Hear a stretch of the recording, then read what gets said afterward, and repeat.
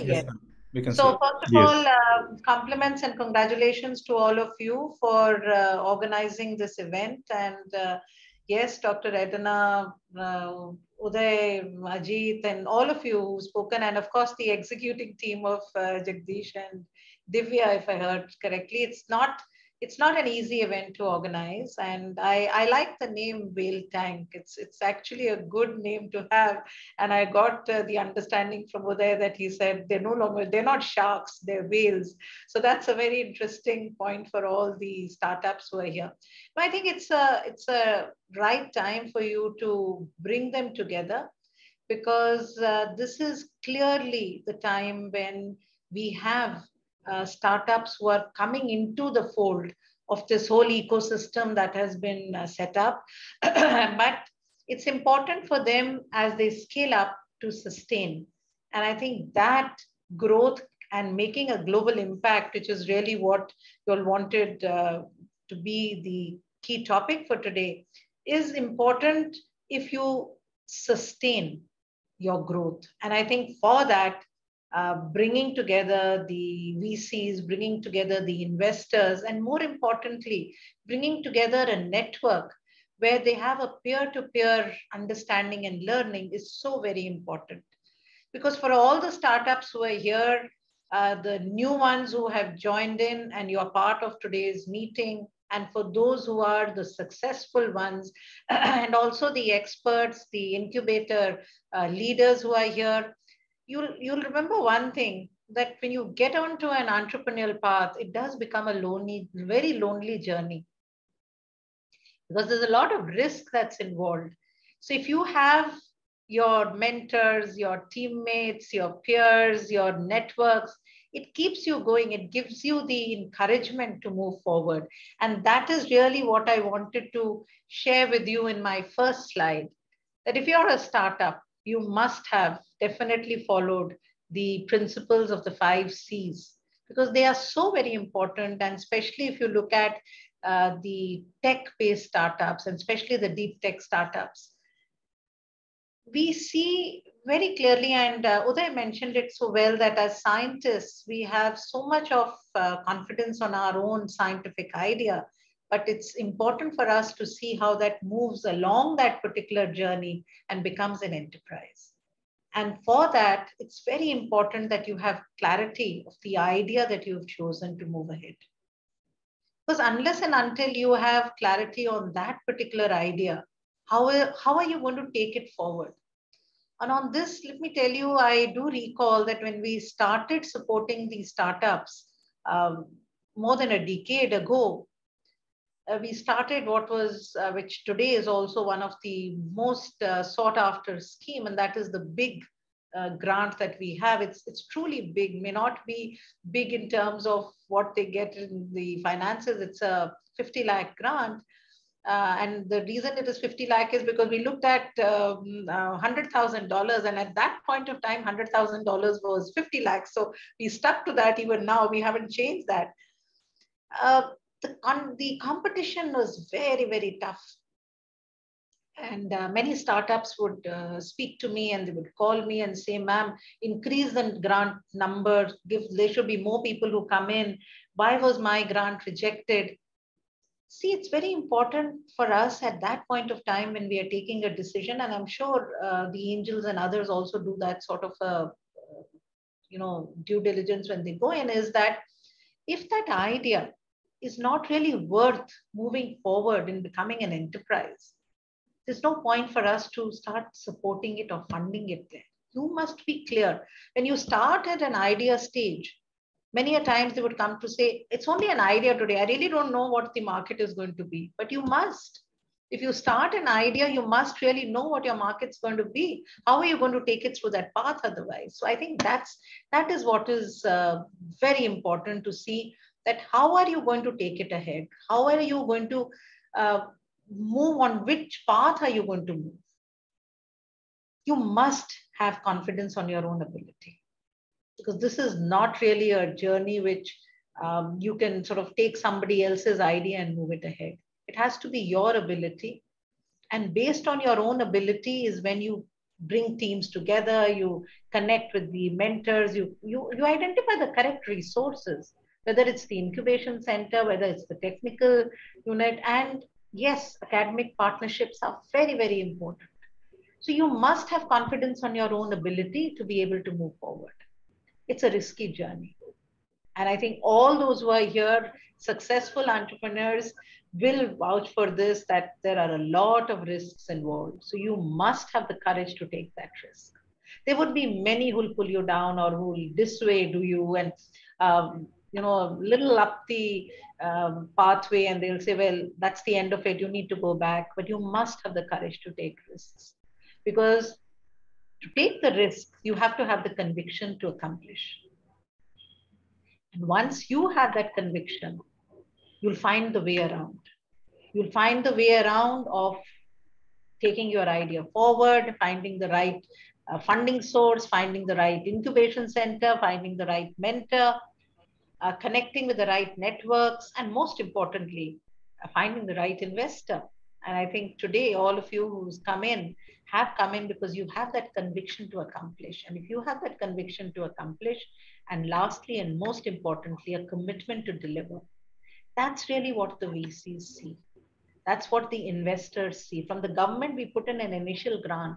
But I think when you pitch, it comes out very clearly from your pitch that you have made, that are you really following the principles of these 5 C's? And if yes, that's really what it takes to move forward. Having said this, I think it gives us a lot of pleasure that today India stands at a position where we are the 3rd largest startup nation in the world.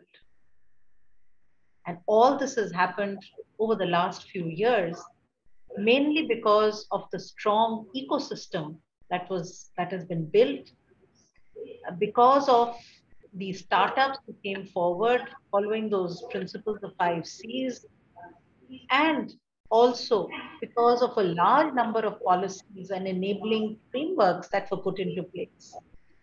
These are numbers which were released by the DPIIT in their recent report, and obviously all of you are investors and startups and you have these numbers. So I'm not going to sort of give you these as new, but it's very heartening to see these numbers.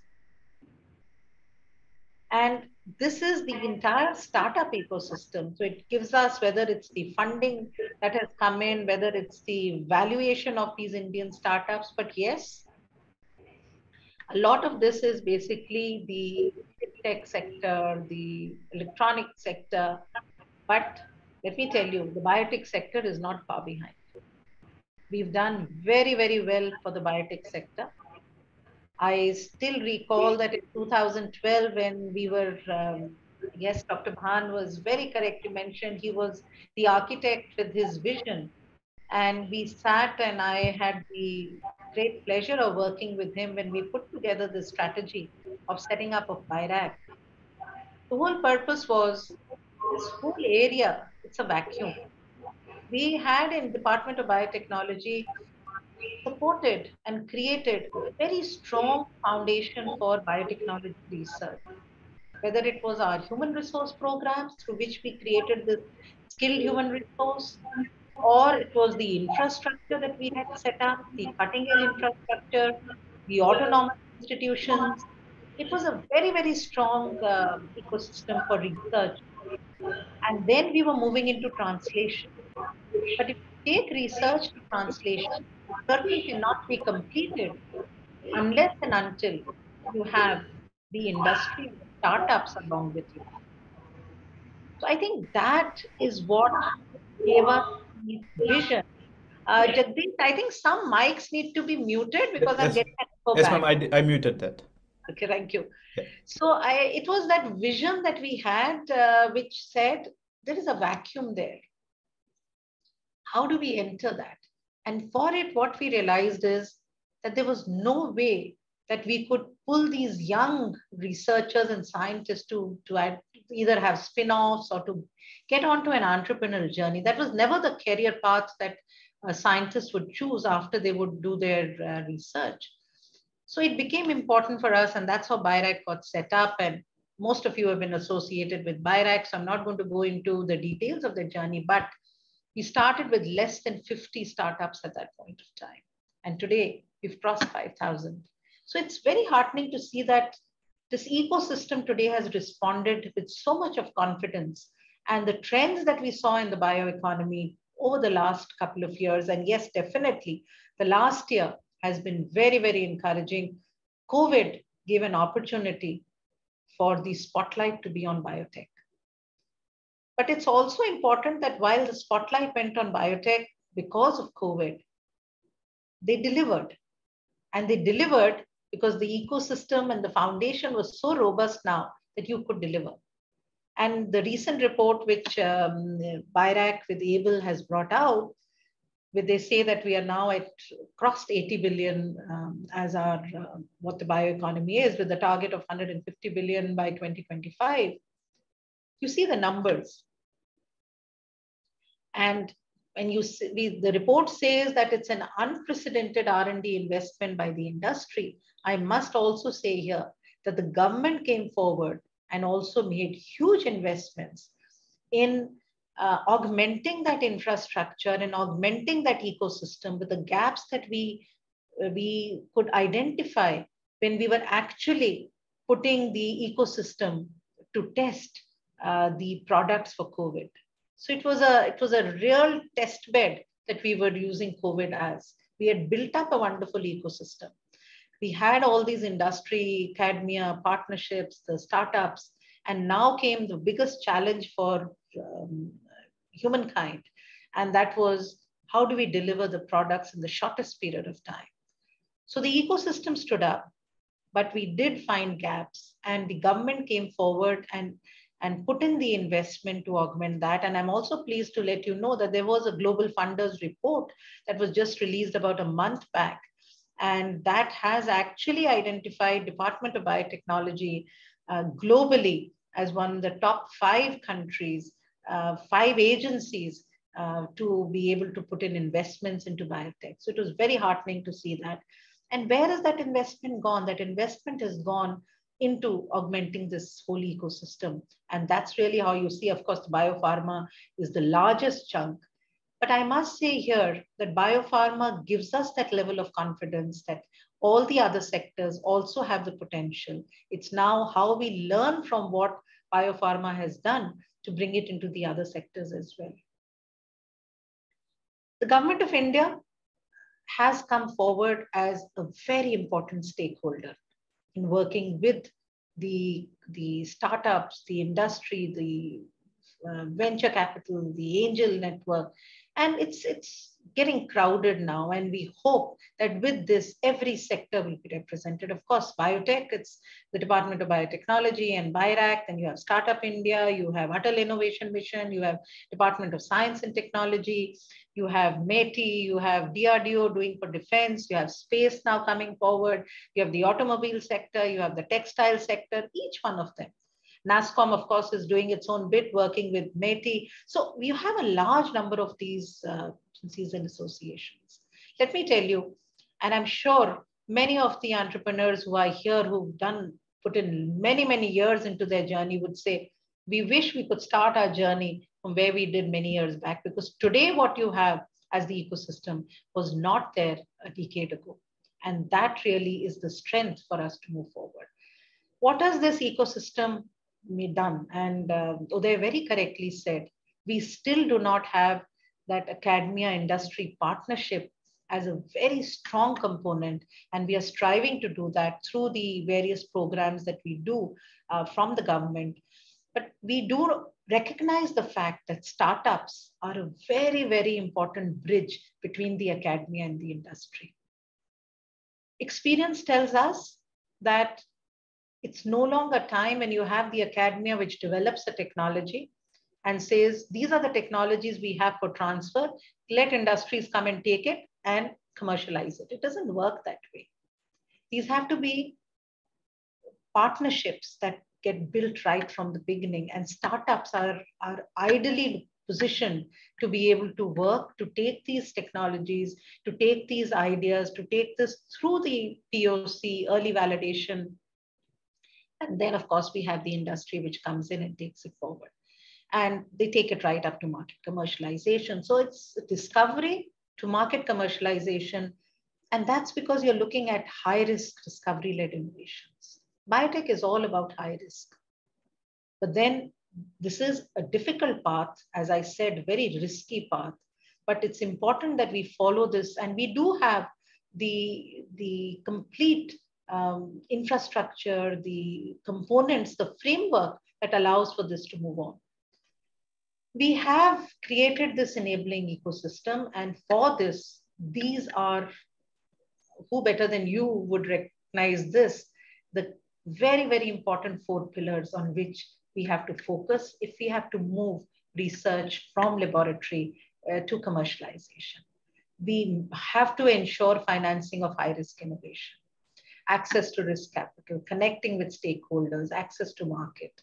And today I am very pleased that our incubation network that we have set up across the country has come forward to take up the role to do this, connecting this or working on all these 4 pillars. And the events like this that you are organizing are again important. One important point to keep in mind is that, as I said, the government has played a very important role in becoming a stakeholder, in becoming a partner. It's no longer just a funding agency. If you look at, and those of you who've been involved with BIRAC, or you've been involved with Startup India, or with other DST, Atal Innovation Mission, you'll see it's not just about handing over a check and saying, well, here is your fund or grant, complete your 18 months or 24 months and come and give us a progress report and we move on. No, it's no longer like that. They are partners with the startups as they move in their journey.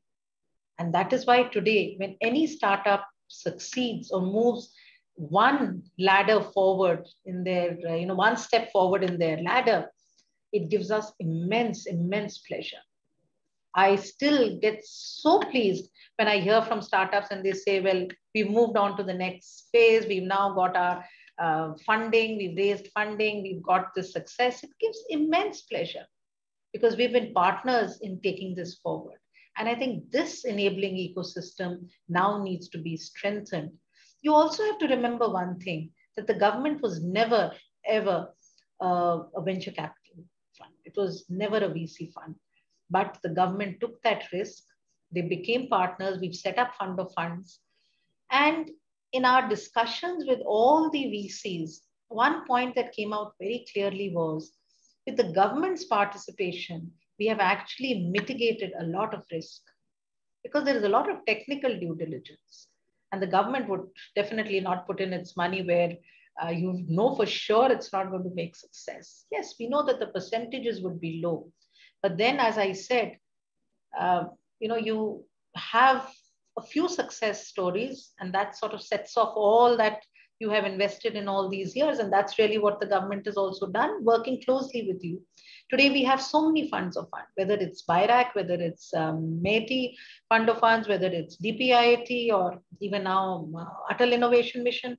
They're all getting into these fund of funds and partnerships so that we could seed fund, leap fund, many of them. And that's really the role which BIRAC has played. And I'm not going to go into many details. I know you have others from BIRAC, Shishendu and others who are coming in. I'm sure they'll share information with you on each of these schemes, each of these products. But just remember one thing. BIRAC was the first agency which took this very important decision that they start investing even in students. You have an e-Yuva grant, which is given to young students at the postgraduate level. And now, of course, they're going even into the undergraduate and others, so that you start inculcating that spirit of entrepreneurship in them. Allow them to take that risk and then say, okay, do you want to get onto a PhD and a research pathway, or you want to get into an entrepreneurial pathway? And of course, moving on then to market, and we have large number of products, and that's the ecosystem. All of you come from this ecosystem, so I'm not going to spend so much of time. A number of incubators is moved up. This is a big grant, and I'm sure these numbers are outdated now because my slide is about a couple of months old.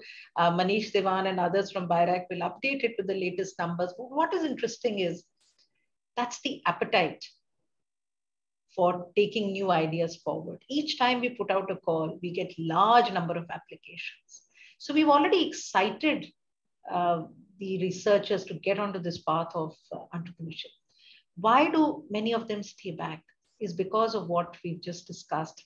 Probably they don't have enough mentorship to be able to guide them how to take their ideas forward. So you need both technical and business mentorship. You need connections with networks. And you also need to learn from the success stories. And I'm so glad that today you have this fireside chat with the successful entrepreneurs, because these success stories, there's nothing like hearing a success story, because success obviously multiplies, and that then gives more opportunities to others to take it forward. There's a very strong ecosystem that the government built through a national biopharma mission. And many of you in this virtual meeting today have been part of this mission as it built up. And the reason I'm sharing this particular slide with you is that when this ecosystem was built, we were looking at vaccines and biotherapeutics, but I don't think at any point of time, any of us ever had an idea that during the life of this mission, we would be faced with a crisis or a pandemic like COVID. And this mission would then stand up and respond to it. So you see, whatever you invest in gives you returns. They may be immediate returns or long-term returns, but the returns come in is because we had this ecosystem ready. We could with great confidence say that when we were asked to respond to COVID, we said we will have a scientific-based response. And we looked at both product development and ecosystem strengthening, as I mentioned to you. And you all know the wonderful story of how India responded to the COVID in terms of the science. How did we respond? Who did we rely on? It was these researchers from the academia, from the industry, from the startups. These networks which had been built, they were taken forward, and we sort of delivered based on that. You all know that our diagnostic kit success story is well known. In less than 60 days or 90 days, we had achieved 100% self-sufficiency. And here also, let me just share a very small incident with you. And I think I saw some of you involved in this diagnostic story in this virtual gallery, and I'm sure many of them would be there. I recall that it was in March of 2020 when we realized that we would need a lot of diagnostic kits. And I think, if I remember correctly, it was 26th or 27th of March when the first diagnostic kit of my lab got its clearance from DCGI.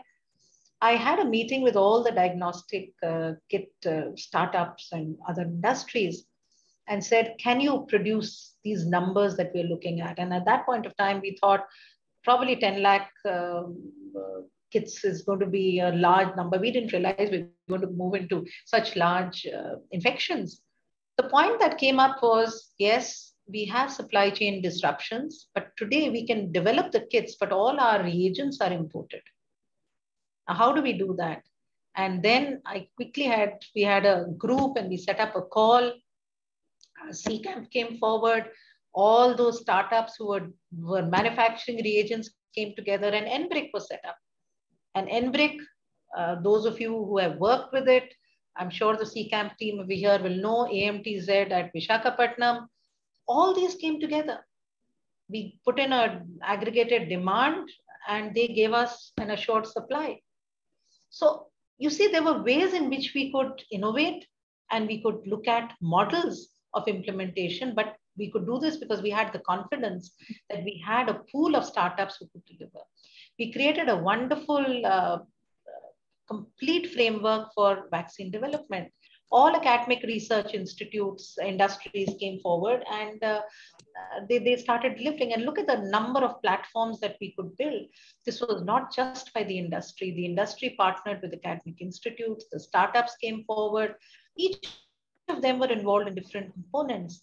And today we all know our success with the large number of vaccines that we've been able to deliver to our immunization program, the world's largest immunization program for COVID. This has given us confidence that it's not just COVID.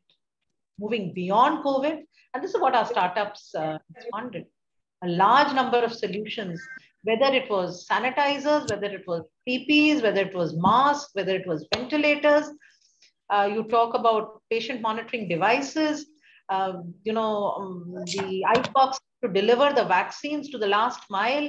There were a whole lot of them. And all these are now being deployed in other scenarios, which would be beyond COVID.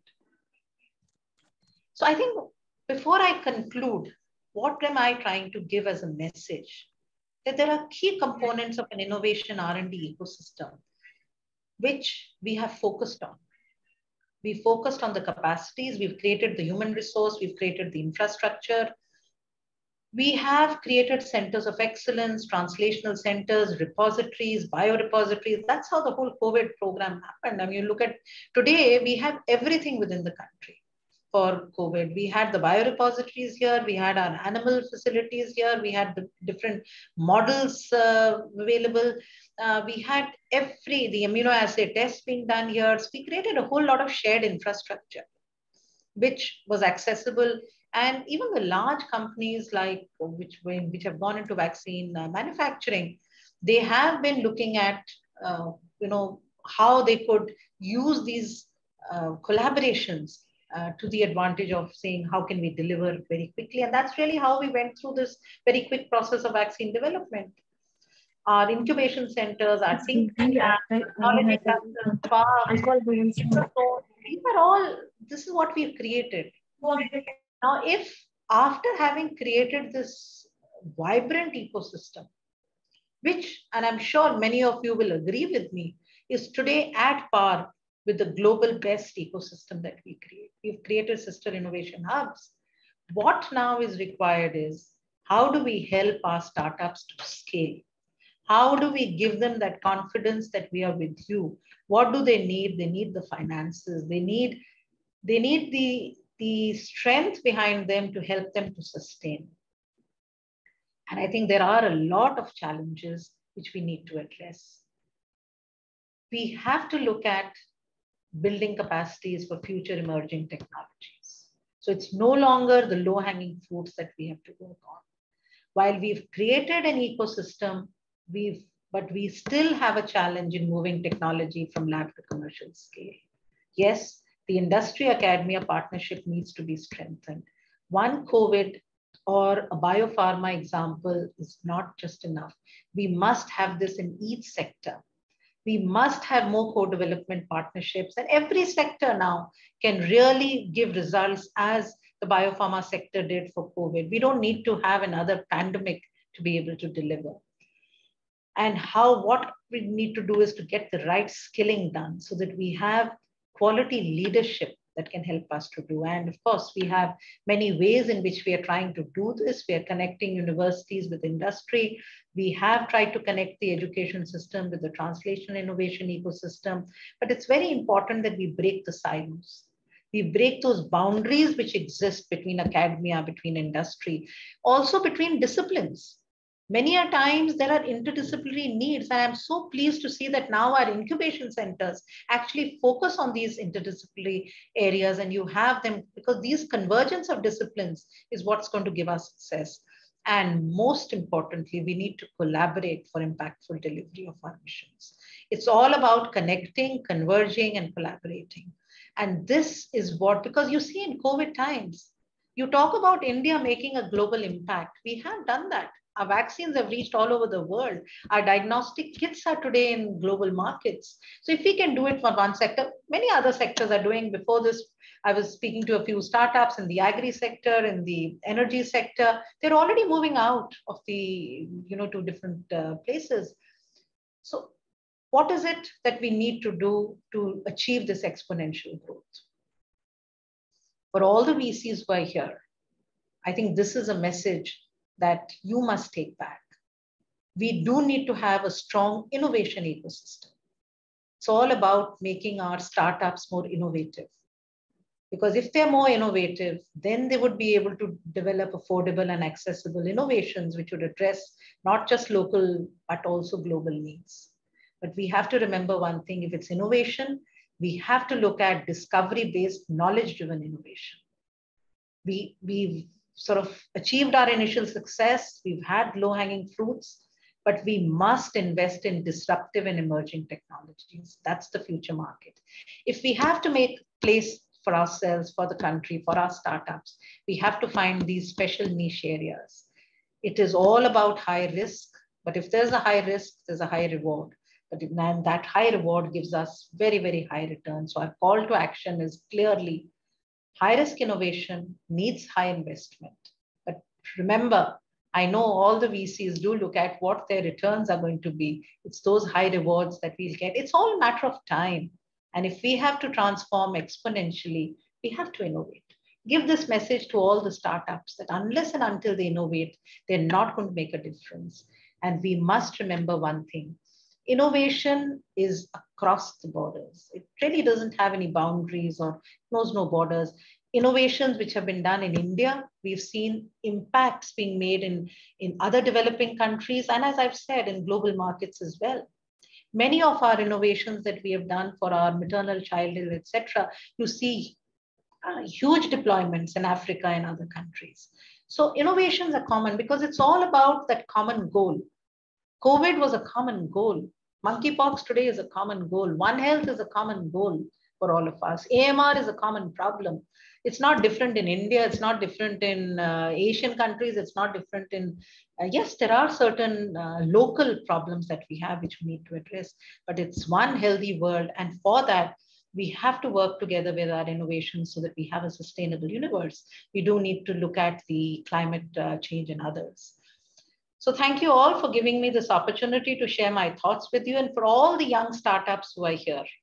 This is a quote which I like, and I would like to close with this, which Albert Einstein had said, that a person who never made a mistake never tried anything new.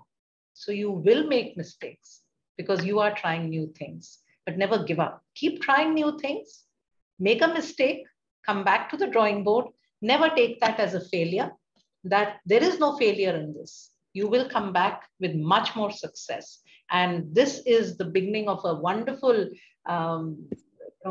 interaction you're going to have with the VCs. I'm sure you'll do well in your pitching, and I'm sure there will be a lot of you who will get your checks maybe 3 months or 1 year down the line. So thank you, Dr. Edina, for giving me this opportunity, and all of you. Thank you so much.